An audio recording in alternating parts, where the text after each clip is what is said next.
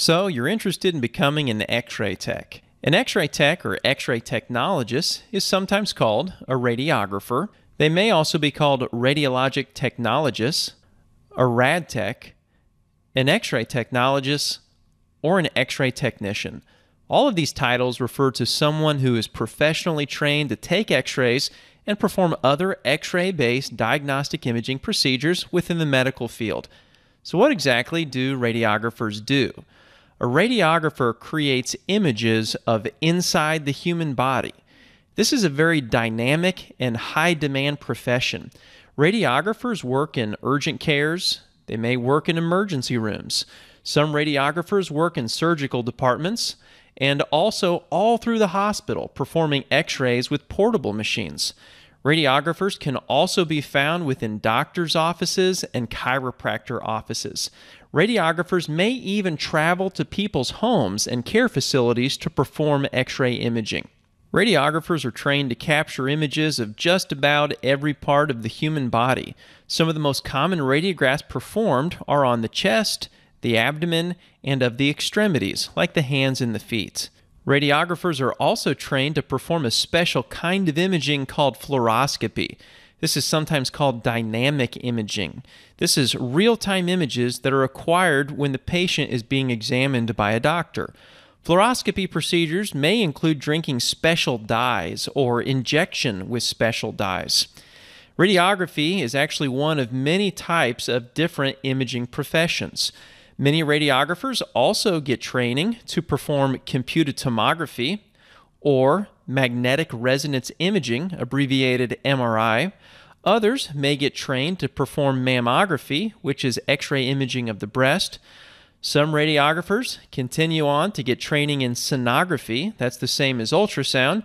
Some radiographers may get trained in what we call nuclear medicine. Together, these different types of imaging disciplines and many more are called diagnostic imaging or medical imaging.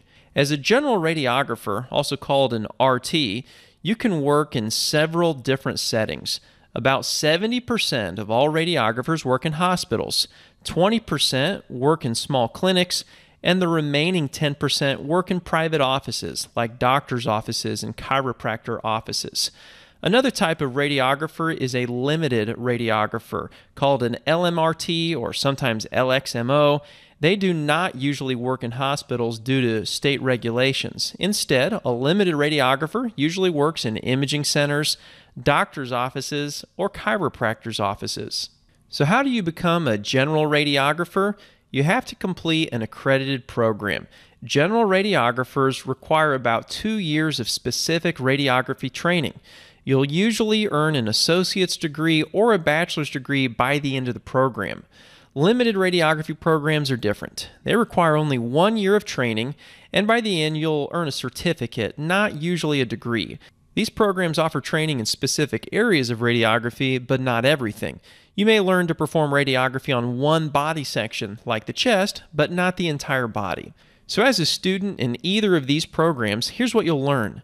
You'll learn how to communicate with patients. You'll also learn how to position patients for X-ray procedures. You'll learn how to operate an X-ray machine, and you'll learn how to work as a team with other medical professionals. A really big part of radiography school is what we call clinicals. This is where you take what you've learned in the classroom and put it to practice on real patients at hospitals or imaging clinics. You'll work side by side with licensed radiographers every day.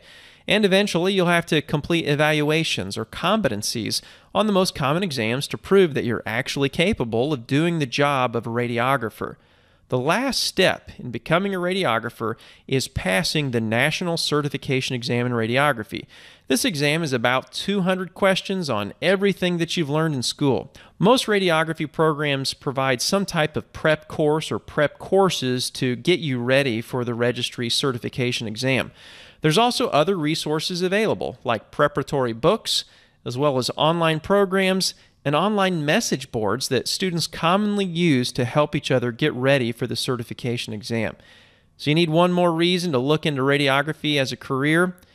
The U.S. Bureau of Labor Statistics estimates that medical imaging will grow by 9% over the next 10 years. That means many job opportunities are available in this dynamic career. So if you like helping people, you like working in a team, and you want to be in a healthcare setting, radiography might be the right profession for you.